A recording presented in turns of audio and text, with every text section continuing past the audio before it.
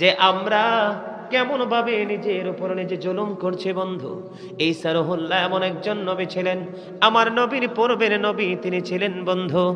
উনি যখন পৃথিবী থেকে চলে যাবেন তিনি বলে গেছেন যে আমার চলে যাওয়া তোমাদের জন্য মঙ্গল। কয় কেন গো মঙ্গল? কয় আমি চলে যাওয়ার পরে এমন একজন নবী পৃথিবীর বুকে কদমটা বাড়িয়ে দেবে যেই নবীর জুতার পিতা খোলার যোগ্যতা আমি ঈসার নাই। ঈসা নবী আমার নবী নিয়ে ওয়াজ করে। ঈসা রুহুল্লাহ যিনি বাবা ছাড়া পৃথিবীতে এসেছেন বন্ধু। জিব্রাইল এসে ফু দিলেন, এই ফু মা মরিয়মের স্তনে যে ঠাঁই নিল। তারপরে আল্লাহর নবী ঈসা রুহুল্লাহ শুধু নবী নয়, আল্লাহ রাব্বুল আলামিনের কাছ থেকে বন্ধু লোকপ্রাপ্ত নবী।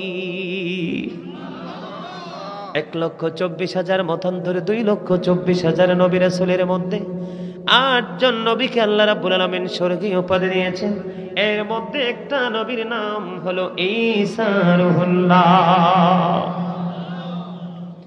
বন্ধুরে আবার ঈসা রুহুল্লাহর সঙ্গী হতে চাইলেন একদিন এক ইহুদি বেঈমান সঙ্গী হতে চাইলেন, সফর সঙ্গী হতে চাইলেন। আমি এক্সাম্পল দিচ্ছি আপনাদেরকে, একটু মন দিয়ে শুনবেন। সঙ্গী হতে যখন চাইলেন আল্লাহর নবী ঈসা রুহুল্লাহ তাকে সঙ্গী করে নিয়ে সফরে বের হয়ে গেলেন। সফরে যখন বন্ধু বের হয়ে বন্ধু যাওয়ার সময় ওই সঙ্গীর কাছে বন্ধু ছিল 2টা রুটি। কয়টা? যিনি ইহুদি মুসা ঈসা নবীর সঙ্গে সফর সঙ্গী ওনার কাছে 2টা রুটি, আল্লাহর নবী ঈসা রুহুল্লাহর কাছে বন্ধু 1টা রুটি।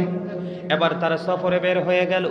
সফর করতে করতে করতে করতে বন্ধু মূল যে সারমর্মটা মূল জায়গাটা আমি আপনাদের সামনে তুলে ধরছি এক্সাম্পল হিসাবে শুধু বোঝানোর জন্য। একবার বন্ধু তারা হাঁটতে হাঁটতে ক্লান্ত হয়ে গেল। একটা বৃক্ষের নিচে 2 জন মিলে বন্ধু বিশ্রামের জন্য বসলেন। বসার পরে আল্লাহর নবী ঈসা রুহুল্লাহর কাছে যে রুটিটা ছিল ওখানে তিনি রুটিটা ভক্ষণ করলো। আর ওই সঙ্গী ইহুদির কাছে ছিল 2টা রুটি, তিনি 1টা রুটি ভক্ষণ করলো। 1টা রুটি ভক্ষণ করার পরে এবার কি করলেন, আরেকটা রুটি তিনি ওনার পকেট থেকে বের করে না। উনি মনে মনে চিন্তা করে এখন এই নবীর সামনে আমি যদি বের করে রুটিটা খাই তাহলে তাকে না দিয়ে আমি খেতে পারবো না। এই চিন্তা তার মনে, অনেক চিন্তা ভাবনা, আমি কথা বাড়াবো না, মূলটা বলবো বন্ধু। এখন তিনি কি করলেন না, রুটিটা বের করলেন না। আল্লাহর নবী ঈসা রুহুল্লাহ 1টা রুটি ভক্ষণ করলো, ওনার সঙ্গীও 1টা রুটি ভক্ষণ করলো। করার পরে এবার সামনের দিকে বন্ধু ধীরে ধীরে চলতে থাকলো। আল্লাহর নবী সামনের দিকে চলতে চলতে চলতে চলতে হাঁটতে হাঁটতে বন্ধু ক্লান্ত হয়ে পড়লো, পেটে খিদা। ও বন্ধু তখন বিশাল বড় একটা মেষপাল দেখলেন। মেষপাল বুঝতে পারছেন? বিশাল বড় একটা মেষপাল দেখলেন। দেখার পরে ওখান থেকে একটা বকরি মেষ তিনি জবাই করে খাবেন। মালিকের সাথে আলাপ আলোচনা করলো। মালিক প্রশ্ন করলো আপনি কে? কয় আমি এই জামানার নবী ঈসা রুহুল্লাহ। আমি আপনার নাম অনেক শুনেছি, আপনি এখান থেকে যেটা মন চায় সেটা নিয়ে ভক্ষণ করুন। এবার ওই মালিক যখন অর্ডার দিল আল্লাহর নবী এখান থেকে একটা মেষ নিয়ে গেল। মেষ নিয়ে যাওয়ার পরে বন্ধু এবার কি করলেন, মেষটা জবাই করলেন।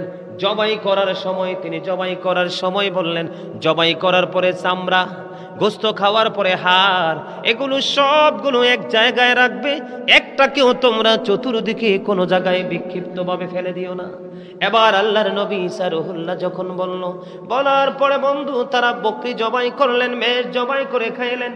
খাওয়ার পরে চামড়া টামড়া সব কিছু একত্রিত করে রাখলো বন্ধু। তারপরে ঈসা রুহুল্লাহর হাতে ছিল একটা লাঠি, একটা আশা। এই আশা দিয়ে যখন ওই চামড়া এবং হাড়ের মধ্যে টাচ করে বলল তুমি আবার পরিপূর্ণ হয়ে তোমার পালে চলে যাও। সঙ্গে সঙ্গে বন্ধু বক্ষিত মেষ আবার পরিপূর্ণ হয়ে আবার পালে চলে যায়। পালে যখন চলে গেল সঙ্গীর কাছে রুটি আর একটা আসেনি। কথা বলেন না? আমি বুঝাচ্ছি কিন্তু আপনারা মন দিয়ে শুনতে হবে, মন না দিলে বুঝবেন না। এক্সাম্পল এটা বন্ধুরে। এবার ঈসা রুহুল্লাহ ডাক দিয়ে বলল দেখেছো সঙ্গী, আমরা একটা মেষকে ভক্ষণ করলাম, জবাই করলাম, খেয়ে ফেললাম। আল্লাহ রাব্বুল আলামিনের অসীম কুদরতে এই আবার মেষটা আবার পরিপূর্ণ বক্ষিত মেষ জিন্দা হয়ে পরিপূর্ণ হয়ে পালে চলে গেল। তুমি বলো না তোমার আরেকটা রুটি কই? সে তো মনে করেছে তার রুটির খবর সে নিজে জানে, নবী জানে না। সুবহানাল্লাহ বলেন না। আশা করি কিছুটা মজা আপনারা পেয়ে গেছেন, আপনাদের হাসির নমুনায় বোঝা যায়। কারণ হাসি দিয়েছে আমার চাচারা, বাবারা, দাদারা, আর ইয়াং ছেলেরা সব এডি ফেসার মতো বৈশা রয়েছে। কথা বলেন না কেন? বাজারে যাচাই করে দেখিনি তো দাম, সোনা কিনিলাম নাকি রূপা কিনিলাম। স্বর্ণ যখন কিনবেন আরেক দোকানে গেলে দেখবেন জাগাত ৫,০০০ নাই। কথা কন না কেন? স্বর্ণ যেমন একটা দোকান থেকে কেনার পরে আরেকটা দোকানে গেলে বন্ধু কি হয়ে যায়, এটা কমে যায়। তেমনি ভাবে পৃথিবীর প্রেমও যত বেশি করবেন তত বেশি আপনার আমল কমে যাবে। ঠিক কিনা বলেন? বন্দরে আবার বলতেছিলাম এটার মধ্যে মজাও আছে রে, শিক্ষাও আছে। এবার আল্লাহর নবী ডাক দিয়ে বললেন, সঙ্গী রে তুমি বলো না তোমার আরেকটা রুটি কোথায়? তাকে আল্লাহর নবী কি দেখাইছে? আল্লাহর পাওয়ার দেখাইছে। কিন্তু কি দেখাইছে? আল্লাহ রাব্বুল আলামিনের পাওয়ার দেখিয়েছে। রে আমার সঙ্গী, যেই মেষ জবাই করলাম, খেয়ে ফেললাম, পেট ভরে তৃপ্তির সাথে খাইলাম, চামড়া এবং হাড় গুলো একসাথে রেখে যখন টাচ করলাম রে, সঙ্গে সঙ্গে আবার মেষটা পরিপূর্ণ হয়ে পালে চলে যায়। আল্লাহর কি পাওয়ার, আল্লাহর কি ক্ষমতা, কি মহিমা! তুমি বলো না তোমার আরেকটা রুটি কই? কই নবী গো আমার কাছে কোনো রুটি নাই। নাউজুবিল্লাহ। আর জোরে কি বললো নাই? আল্লাহর নবী কিন্তু তাকে কিচ্ছু বলে না বন্ধু। আল্লাহর নবী ঈসা রুহুল্লাহ তিনি কিচ্ছু বলেন না, সামনের দিকে চলতে শুরু করলেন। চলতে চলতে চলতে চলতে হঠাৎ করে আল্লাহর নবীর সামনে এসে বন্ধু আরেকটা দৃশ্য পড়লো। একটা কুষ্ঠরোগী সামনে পড়লো। কুষ্ঠরোগী যখন সামনে পড়লো, আল্লাহর নবীর বরকতময় আশা দিয়ে যখন কুষ্ঠরোগীর দিকে টাচ করলো, ও বন্ধু এইভাবে যখন টাচ করলো কুষ্ঠরোগটা ভালো হয়ে যায়। এবার আল্লাহর নবী ঈসা রুহুল্লাহ ডাক দিয়ে বলল, রে আমার সঙ্গী তুমি নজর দিয়ে যায়া দেখো আল্লাহর কি দয়া, আল্লাহর কি মহিমা। আল্লাহ কুষ্ঠরোগীর রোগটা ভালো করে দিয়েছে। তুমি বলো না তোমার আর একটা রুটি কই? কই নবী গো নাই নাই আমার কাছে রুটি নাই। আল্লাহর নবী এইবারও কিছু বললেন না বন্ধু। সামনের দিকে আল্লাহর নবী রওনা হলো। হওয়ার পরে সামনের দিকে বন্ধু যাইয়া দেখে আল্লাহর নবী ঈসা রুহুল্লাহ সামনের দিকে যাইয়া দেখে একটা জন্মন্ধ লোকের সাথে দেখা হলো। আল্লাহর নবী যখন জন্মন্ধটাকে মেসেজ করে দিল, সঙ্গে সঙ্গে তার চোখের দৃষ্টি চলে আসে। এবার আল্লাহর নবী সঙ্গীকে ডাক দিয়ে বলে, সঙ্গে রে ওই দেখো একটু আগেও লোকটা অন্ধ ছিল, আল্লাহ রাব্বুল আলামিনের দয়ায় মহিমায় ওই জন্মন্ধ লোকটা দৃষ্টি ফিরে পেয়েছে। তুমি বলো না তোমার আরেকটা রুটি কই? কই নাই গো নবী নাই, আমার কাছে কোনো রুটি নাই। আল্লাহর নবী তারপরেও বন্ধু কিছু বললেন না। যাইতে যাইতে সামনের দিকে পাইলেন আরেকটা ডেড বডি, তার মানে মরা দেহ। কি পাইলেন? একটা মরা দেহ দেখলো বন্ধু। আল্লাহর নবী টাচ করতে দেরি হাতের লাঠি দিয়ে আসা দিয়ে ওই বন্ধু মরা মানুষ জিন্দা হইতে দেরি হয় না। সুবহানাল্লাহ, আল্লাহু আকবার। আল্লাহর নবী বলতেছে, আমার সঙ্গী তুমি নজর দিয়ে যায়া দেখো আল্লাহ মৃত্যু ব্যক্তিটাকে জিন্দা করে দিল। তুমি বলো না তোমার আরেকটা রুটি কই? নবী গো আমার কাছে কোনো রুটি নাই। তিনি রুটির কথা স্বীকারই করতেছে না। এবারও আল্লাহ নবী তাকে কিছু বলে না। সামনের দিকে বন্ধু চলতে শুরু করলেন। চলতে চলতে চলতে চলতে আল্লাহর নবী দেখলেন স্বর্ণের ইট। কি দেখলেন? স্বর্ণের ইটের দিকে নজর দিলেন আল্লাহর নবী সামনের দিকে গন্তব্যের দিকে রওনা হলেন। হতে হতে চলতে চলতে চলতে চলতে বন্ধু একটা বৃক্ষ পেলেন। বৃক্ষের নিচে একটু বিশ্রামের জন্য বসলো। বসার পরে আল্লাহর নবীর চক্ষু মোবারকে তন্দ্রা চলে আসলো। তন্দ্রা বুঝেননি? ফাইনালি ঘুমের আগে ভাবটা কি? তন্দ্রা যখন চলে আসলো, এবার আল্লাহর নবী ঘুমিয়ে গেল। এবার যখন আল্লাহর নবী ঘুমিয়ে গেল, ঘুমিয়ে যাওয়ার পরে ওই যে সঙ্গী ইহুদি, তিনি কি করলেন? ঘুমালেন না।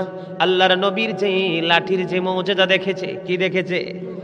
আল্লাহর নবীর যে মৌজেজা দেখেছে, এবার ওই ইহুদি একদিকে সত্য লুকাচ্ছে, আর একদিকে আল্লাহর নবীর লাঠির জন্য পাগল হয়ে গেছে।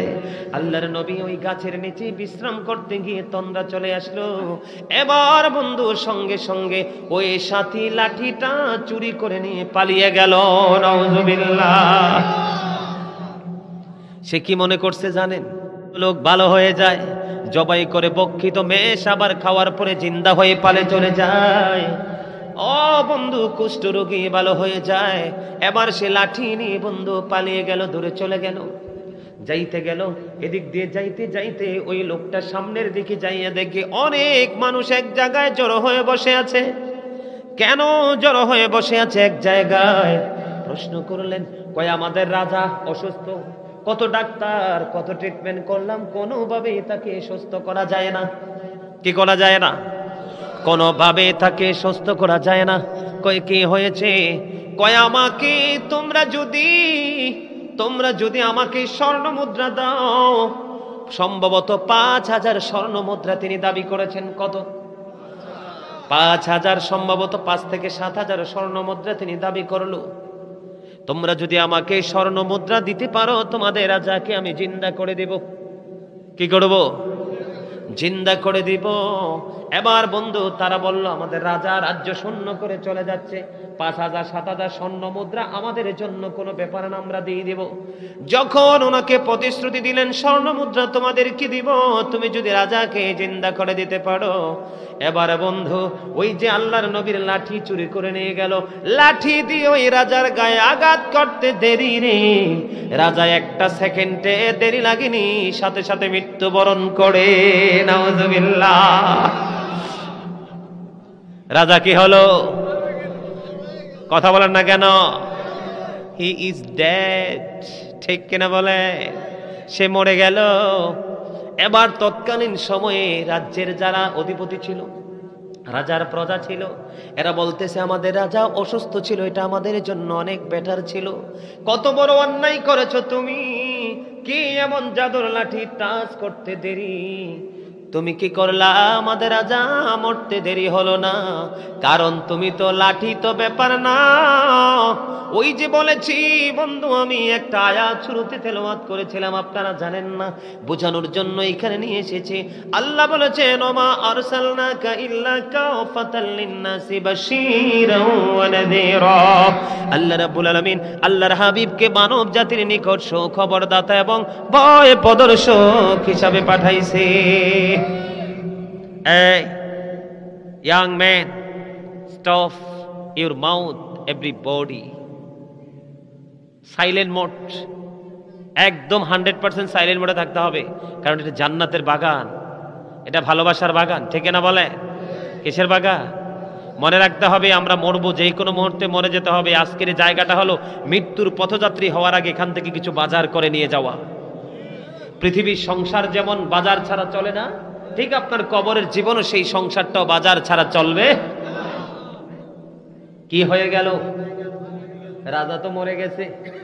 ওই যে আল্লাহ পাঠাইছে আল্লাহর নবীকে সুসংবাদদাতা এবং ভয় প্রদর্শক হিসাবে, ওই তৎকালীন সময় ঈসা নবীকে আল্লাহ রাব্বুল আলামিন পাঠিয়েছেন মানুষের কাছে সত্য ধর্ম পৌঁছানোর জন্য।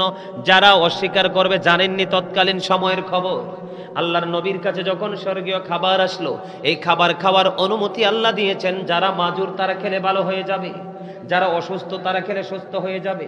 গরিব মানুষের জন্য বরাদ্দ ছিল। তৎকালীন সময়ে 400 মানুষ জোর করে নবীর কথা অমান্য করে খাবারটা খেয়েছিল। 400 মানুষ সারাটা দিন বন্ধু মানুষ ছিল, রাতের অন্ধকারে তারা ঘুমালো। পরের দিন 400 মানুষ একসাথে শুয়োর হয়ে বের হয়েছে। কি হয়ে? কথা বলেন না কেন? নবীরা কিন্তু তার ও কওমের জন্য একদিকে নেয়ামত, নবীদেরকে ওভারটেক করলে আবার হয়ে যায় কিয়ামত। কথা কি আমার বোঝেন? আমি আপনাদেরকে একটা জায়গায় নিয়ে যেতে চাই, বুঝাইতে চাই সূক্ষ্মভাবে বন্ধু। এবার কি করলো? আল্লাহর নবীর লাঠি দিয়ে আঘাত করছে, আরে মরা মানুষ কি হইছে? জিন্দা হয়ে গেছে। আর ওই ইহুদি সঙ্গীর হাত শুধু বদল হয়েছে। কি হয়েছে? হাত শুধু বদল হয়েছে, প্লেসটা শুধু চেঞ্জ হয়েছে, ঠিক কিনা? শুধু হাতের ব্যবধানের কারণে লাঠি কিন্তু একটাই বরকত নষ্ট হয়ে গেল। তাতে বোঝা যায় আল্লাহর নবী আর তার উম্মত এক না। এবার বন্ধু টাচ করতে দেরি রাজা মৃত্যুবরণ করলো। তৎকালীন সময়ে তার সর্বোচ্চ শাস্তি মৃত্যুদণ্ড কায়েম হলো। কি? তাকে ফাঁসির কাস্টে ঝুলানো হবে। এই দিক দিয়ে তাকে ফাঁসির জন্য মঞ্চ রেডি করতেছে, ওই দিক দিয়ে আল্লাহর নবীর তন্দ্রা থেকে চাইয়া দেখে লাঠিও নাই, সঙ্গীও নাই। এবার তিনি কি করলেন? তিনি এরা তো আল্লাহর নবী, এরা তো গায়েবের খবর জানে। জানে কি জানে না? কারণ নবী শব্দের অর্থই হচ্ছে অদৃশ্যের সংবাদদাতা, ঠিক কিনা বলে? কারণ নবী শব্দের অর্থই হলো গায়েবী খবর দেনেওয়ালা। গায়েবী খবর না জানলে কিন্তু দেওয়া যায় না। যেমন আমরা যদি কোরআন হাদিস না পড়তাম তাহলে আজকে বলতে পারতাম? কথা বলেন না কেন? এগুলো তো বুঝতে হবে আপনাদেরকে। কারণ বর্তমানে নবী রাসূলদের ইজ্জতের চাদর নিয়ে অনেক টানাটানি হয়, সাহাবায়ে কেরামদের ইজ্জতের চাদর নিয়ে অনেক টানাটানি হয়। আসেনি আপনাদের এলাকায়? দুষ্ট, পথভ্রষ্ট, নষ্ট আসেনি? আসেনি? ওই ঈসা নবীর সঙ্গের ইহুদি দেখেন কত দুষ্ট, কত নষ্ট, কত পথভ্রষ্ট, কত নোংরা। এবার আল্লাহর নবী সামনের দিকে রওনা হয়ে গেল। সামনের দিকে যখন রওনা হলো, যাইয়া দেখে ওনার সঙ্গী ইহুদিকে ফাঁসির কাস্টে ঝুলানো হচ্ছে। ব্যাপার কি? তোমরা এই লোকটাকে ফাঁসিতে ঝুলাচ্ছ কেন? কয় আপনি কে? সে কি এক জাদুর লাঠি নিয়ে আসলো, লাঠি দিয়ে আমাদের অসুস্থ রাজার গায়ে টাচ করতে দেরি, রাজা মরতে দেরি হলো না, এই জন্য তার জন্য সর্বোচ্চ সাজা মৃত্যুদণ্ড আমরা কায়েম করলাম। এবার আল্লাহর নবী বলে, দাঁড়াও, আমি যে তোমাদেরকে সর্বশেষে একটা প্রস্তুতি নিতে চাই। কয় কি? কয় আমি যদি তোমাদের রাজাকে মুক্ত করে দিতে পারি, তোমরা বলো না তাকে ছেড়ে দিবে কিনা? কয় সত্যিকার অর্থে যদি আমাদের রাজা জিন্দা হয় তাকে আমরা ছেড়ে দিব, কথা দিলাম। আল্লাহর নবীর হাতের যে লাঠি বন্ধু তার হাত থেকে নিয়ে গেল, নিয়ে যখন এই ফাঁসির কাস্টে জ্বলন্ত ব্যক্তির গায়ে যখন রাজার গায়ে টাচ করলো, রাজা পরিপূর্ণ সুস্থ হয়ে জিন্দা হয়ে গেল। এবার বন্ধু তাকে ফাঁসির মঞ্চ থেকে নামিয়ে দেওয়া হলো। কি হয়ে গেল? ফাঁসির মঞ্চ থেকে বন্ধু নামিয়ে দেওয়া হলো। ফাঁসির মঞ্চ থেকে যখন তাকে নামিয়ে দেওয়া হলো, ফাঁসির মঞ্চ থেকে নামার পরে এবার আল্লাহর নবী ঈসা রুহুল্লাহ ডাক দিয়ে বলে, সঙ্গী রে, আল্লাহ তোকে মৃত্যুর দুয়ার থেকে বাঁচিয়ে দিয়েছে, আল্লাহ তোমার উপর রহমত করেছে, এহসান করেছে। তুমি বলো না তোমার আরেকটা রুটি কোথায়? কই তুমি বলো তোমার আরেকটা রুটি কোথায়? এবার ওই সঙ্গী ডেকে বলে, না না নবী গো, আমার কাছে কোনো রুটি নাই। কেমন বেয়াদব! একটু আগে দুনিয়া থেকে ফিনিশ হয়ে যাইতো, নাই হয়ে যাইতো, ঠিক কিনা বলেন? কয় না গো, না আমার কাছে রুটি নেই। আল্লাহর নবী তারপরেও তাকে কিছু বলে না। কয় সামনের দিকে যাওয়ার দরকার নেই, রিটার্ন আবার কাম ব্যাক। কথা বলেন না কেন? আবার পিছনের দিকে চলো, আমরা আগে রাস্তায় হাঁটতে থাকি। এবার হাঁটতে হাঁটতে মনে আসেনি ওই যে স্বর্ণের ইটের কথা বলছিলাম? আল্লাহর নবী হাঁটতে হাঁটতে হাঁটতে হাঁটতে আস্তে আস্তে ইটের কাছে চলে আসলো। ইটের কিনারায় এসে দেখে যাওয়ার সময় ছিল শুধু স্বর্ণের ইট, রিটার্ন আবার করার সময় চাইয়া দেখে ইটের কাছে 3টা লাশ পড়ে আছে। কয়টা লাশ? 3টা লাশ পড়ে আছে। আল্লাহর নবীর লাশা লাঠি দিয়ে টাচ করতে দেরি, 3টা লাশ জিন্দা হতে দেরি হলো না। কয় ব্যাপার কি? তোমাদের মৃত্যুর কারণ কি? কয় নবী গো, আমাদের মৃত্যুর কারণ হলো এই স্বর্ণের ইট। কয় স্বর্ণের ইট মানে কি বলো? এবার বলতেছেন, কয় আমরা 4 বন্ধু এই দিক দিয়ে হাঁটতে যে ভ্রমণ করার জন্য রওনা হয়েছিলাম, রওনা হওয়ার পরে দেখলাম 3টা স্বর্ণের ইট পড়ে আছে। আমরা লোভ সামলাতে পারলাম না। এই পৃথিবীতে লোভী আছে না নাই? হাইয়া আলাস সালাহ বললে মসজিদে যায় না, দোকানে যায়। হাইয়া আলাস সালাহ বললে মসজিদে যায় না, রাখাল গরুর পাল বকরির পাল নিয়ে জঙ্গলে মাঠে চড়াইতে যায়। এইরকম পৃথিবী লোভী আছে না নাই? আমি কিন্তু বলছি ওয়াজে মজাও আছে এবং শিক্ষাও আছে। এবার বন্ধু তারা বলল, আমরা 4 জন বন্ধু হেঁটে যাচ্ছিলাম, যাওয়ার সময় দেখলাম 3টা স্বর্ণের ইট। এখন মনে মনে চিন্তা করলাম এই 3টা ইট 3 জনে নিব, আরেকজনকে কিভাবে মাইনাস করা যায়। এবার 3 বন্ধু মিলে কি করলাম, 3 বন্ধু মিলে একজনকে বাজারে পাঠালাম, তোমরা আমাদের জন্য খাবার নিয়ে আসো। তিনি খাবার নিতে গেলেন। খাবার আনতে যখন গেল, আমরা 3 বন্ধু মিলে চিন্তা করলাম, বুদ্ধি করলাম, সে খাবার নিয়ে আসলে তাকে হত্যা করে ফেলবো। কি করে ফেলবো? তাকে মেরে ফেলবো। আর আমরা 3 বন্ধু 3টা স্বর্ণের ইট নিয়ে যাব, আমরা ধনী হয়ে যাব। আমাদের দেশে সুদ, ঘুষ, অন্যায়, অত্যাচার, ব্যভিচার, জুলুম, নির্যাতন, পিস্তল, জমি, ভূমিদস্যু আছে না নাই? ওই দুষ্ট ঈসা নবীর জামানা দিয়ে আপনাদেরকে এক্সাম্পল বুঝাচ্ছি, আরো এক্সাম্পল দিব বন্ধুরি। এবার যিনি ওই নাস্তার জন্য গেলেন, উনি এবার কি করলেন, কয় 3টা স্বর্ণের অ্যাড দেখছি, একটারও নীতি দিব না। উনি নাস্তা কেনার পরে নাস্তার সাথে মিশাইছে বাজারে বিষ। এই দিক দিয়ে 3 জনে বুদ্ধি করতেছে কি, খাবার নিয়ে আইলে তাকে হত্যা করব। আর ওইটা আরো দুষ্ট, ওইটায় কয় 3টার একটা কেউ দিব না, খাবারে মিশাইছে বিষ মিশাইয়া বন্ধু খাবার নিয়ে আসলো। খাবার নিয়ে আসার পরে ওইটারে ধইরা 3 জনে মিলে মেরে ফেললো। এবার 3 জন কয় যেহেতু লইয়েই যাবো, খানাটা খাইয়েই নেই। এবার বন্ধু খাবার খাওয়ার পরে বিষের যন্ত্রণায় ছটফট করে 3 জন ইটের সামনে মারা যায়। নাউজুবিল্লাহ কন্যা। লোভের সাজা, অতিরিক্ত লোভে পাপ, পাপে মৃত্যু। কথা বলেন না কেন? লোভে পাপ, পাপে মৃত্যু। যেই ব্যক্তির মধ্যে অতিরিক্ত লোভ কাজ করে, সেই ব্যক্তি মনে করবেন পথ ভ্রষ্টের খুব দ্বার প্রান্তে, ধ্বংস খুব তার নিকটবর্তী। কারণ লোভ ভালো, তবে অতিরিক্ত লোভ কোনো দিকে ভালো না। এবার তাদেরকে আল্লাহর নবী বললেন, তোমরা তো বেঁচে গেছো, ইটগুলো নিয়ে যায়। না গো না নবী, এই ইট জীবনে স্পর্শ করব না। এই ইটের লোভে পরে জীবন প্রায় চলে গেছিল, আপনার উসিলায় আল্লাহ বাঁচিয়ে দিয়েছে। 3 জন চলে গেল। এবার আল্লাহর নবী ঈসা রুহুল্লাহ সঙ্গীকে বলে, কয় আমরা বন্ধু তো, আমরা সঙ্গী তো 2 জন। কয়জন? আমরা সঙ্গী তো 2 জন। এখানে ইট তো পরে আছে স্বর্ণের 3টা, এখন কেমন করে ভাগ করব? একটা ফয়সালার দরকার আছে না নাই? কথা কন না কেন? আল্লাহর নবী ডাক দিয়ে বলে, তুমি দেখেছো 3টা মানুষ মরে গিয়েছিল, 3টা মানুষ মরে গিয়েছিল। তোমরা আল্লাহ রাব্বুল আলামিন দয়া করে বাঁচিয়ে দিয়েছে। তুমি বলো না তোমার আরেকটা রুটি কই? কয় নবী গো নাই, আমার কাছে রুটি নাই। কয় ঠিক আছে, রুটি নাই, এখনই হবে খেলা। আল্লাহর নবী বললেন, স্বর্ণের ইট আছে কয়টা? আমার নবী ফয়সালা দিলেন, ঈসা রুহুল্লাহ যার কাছে 2টা রুটি সে পাবে 2টা স্বর্ণের ইট, যার কাছে একটা রুটি সে পাবে একটা স্বর্ণের ইট। এবার ওই পাগল নষ্ট, ওই দুষ্ট, ওই পথভ্রষ্ট বলল, নবী আপনার মনে পড়ে কিনা দেখেন, ওই যে প্রথম দিকে গাছের ছায়ার নিচে বসেছিলাম, আপনি একটা রুটি খাইছিলেন, আমিও একটা রুটি খেয়েছিলাম। কয় হ, 2 জনে 2টা খাইছি। দেখেন গো নবী, আমার কাছে এখনো একটা রুটি অবশিষ্ট রয়ে গেছে। জোরে জোরে নাউজুবিল্লাহ। ওই আবার ওই পথভ্রষ্ট দুষ্ট লোক, নষ্ট লোক বলল, আপনার ফয়সালা অনুযায়ী 2টা স্বর্ণের ইট, কারণ 2টা রুটি আমার কাছে, আমি আপনার বিচার অনুযায়ী 2টা ইটের মালিক আমি। আপনার কাছে একটা রুটি, আপনি একটা স্বর্ণের ইট নেবেন।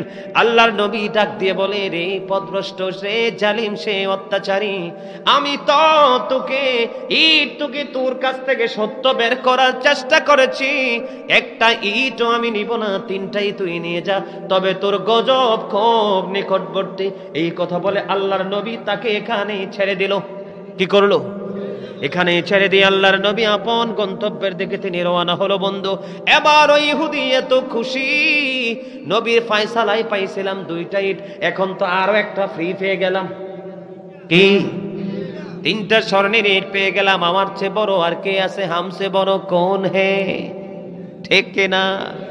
আল্লাহর নবী লানত দিয়ে চলে গেলেন, অভিশাপ দিয়ে চলে গেলেন। বন্ধু, এবার সেই ইটগুলোকে সুন্দর করে বুকে জড়িয়ে ধরে নিয়ে যাবে ইটের দিকে। আল্লাহর নবী প্রস্থান করতে দেরি, সে যেই জায়গার মধ্যে দাঁড়িয়েছিল পায়ের গোড়ালি থেকে বন্ধু নিচে দিয়ে মাটিটা আস্তে করে দুইটা ভাগ হয়ে গেল।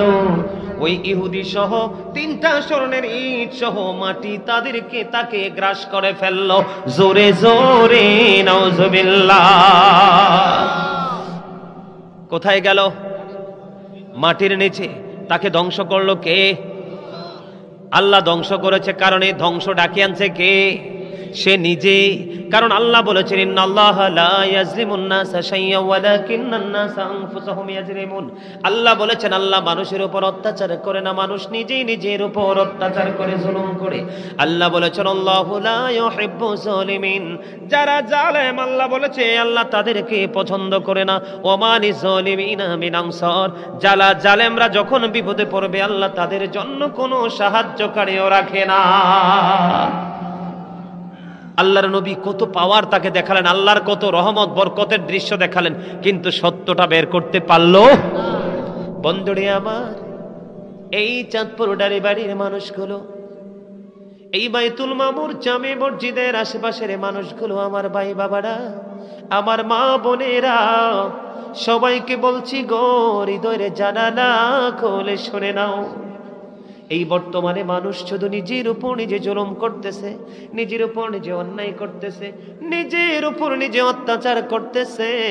যদি প্রশ্ন করো কেন গো, এই জুলুম করে শুধু পৃথিবীর লোভ লালসায়, সন্তানের আশায়। বাবা মা সন্তানের জন্য টাকার পাহাড় গড়তে হবে। এই যে আমার সামনে বন্ধু পবিত্র কালামে হাকিম কোরআন শরীফের 19 পারা একটা সূরা আছে, সূরার নাম হলো সূরা শুআরা।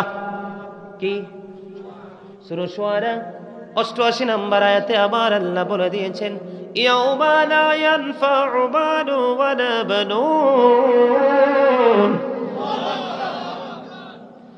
আল্লাহ একবার স্পষ্ট করে বলে দিয়েছে বন্ধু, ধন সম্পদ সন্তান সন্ততি আপনার কিয়ামতের দিন কোনো কাজে লাগবে না।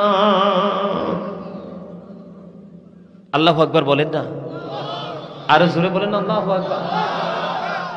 যে সন্তানের জন্য এত কিছু করছেন, এই সন্তান আপনার কোনো কাজে কি লাভ? আল্লাহ রাসূলের সাথে প্রেম করেন, প্রেমও করেন, বাস্তব জীবনকেও বাস্তবায়ন করেন, তাহলে আপনি দুই দিকেরই বাদশা। কথা বলেন, আপনি কয় দিকের বাদশা? দুই দিকেরই। কথা বলেন, আপনি কি মাঠে ফসল লাগাইলে কি খাওয়া বন্ধ করে দিবে? দিবে? একটার জন্য কি আরেকটা ছেড়ে দিতে পারবে? আপনি দুনিয়াও ছাড়বেন না, আখিরাতও, ঠিক কিনা? আমি আপনাদেরকে আমাদের উপর আমরা জুলুম কিভাবে করছি সেই বিষয় নিয়ে আমি আপনাদের সামনে আজকে একটু আলোচনা করব। মানে কিভাবে মানুষের উপর জুলুম করে একটা এক্সাম্পল শুধু আপনাদেরকে দিব। আশা করি বুদ্ধিমান মানুষগুলো এই এক্সাম্পল থেকে অনেক বড় শিক্ষা অর্জন করতে পারবে। আপনাকে তো আমার নবী বলে নাই, আল্লাহ বলে নাই যে তুমি নামাজ শুধু পড়ো, পৃথিবী নিয়ে ভাবো না। আমার নবী তো বলে নাই তোমরা সারাদিন শুধু ইবাদতে ব্যস্ত থাকো, স্ত্রীদেরকে সময় দিও না। এরকম কি কোনোদিন আমার নবী বলছে, কোন হুজুর বলতে শুনছেন? শোনেননি, শুনবেন না কোনোদিন। কারণ পৃথিবী আমাদের জন্য কি কিছু বলবেন? ওয়া শেষ করে দিতে হইব? হ্যাঁ না না, আপনারা যারা আছেন তারা কি ওয়া শেষের পক্ষে না আলোচনা শোনার পক্ষে? 4-5 জনের না পক্ষে, আর বাকি তো অন্তত চিন্তা করতেছিস হুজুর মুনাজাত দিলে তা আবার একটু চলে যাইতাম। হ্যাঁ কি লেখছে না মুই বুঝতে পারছি। হ্যাঁ হ্যাঁ ঠিক আছে ঠিক আছে ঠিক আছে, চমৎকার, এটা আমার সামনে থাক। কথা বলেন, চলে যাবেন না থাকবেন? থাকবেন। ইসলাম কত সুন্দর। ইসলাম is not only a religion but also complete code of life of all the great religious personalities of all prophet Muhammad Rasulullah sallallahu alaihi wasallam, the 100 a ranking of the most influential person in the history. Islam এত চমৎকার ধর্ম, ইন্নাদ-দীন ইনদাল্লাহিল, এই ধর্মকে যারা মনে প্রাণে বিশ্বাস করতে পেরেছে, সেই সুশীতল ছায়া থেকে বাস্তব জীবনকে বাস্তবায়ন করতে পেরেছে, তার মতো ধন্য, তার মতো সাকসেস কেউ হতে